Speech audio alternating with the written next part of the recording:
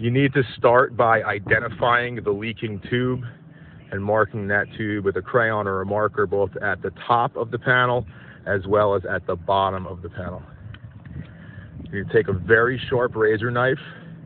You're going to slice between the two adjacent tubes on either side, from the header a couple of inches down or a couple of inches up, depending on whether you're at the top or bottom of the panel. Then carefully using the razor knife, slice the tube away from the header,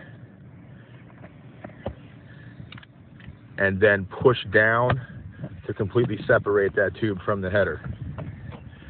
Then, using a number 12 1.25" stainless steel pan head screw, that's 1.25" stainless steel pan head number 12, you will line up the tip of the screw with the hole, and then using a screwdriver or a drill, you will slowly drive that screw into the header hole, leaving 2 to 3 threads exposed.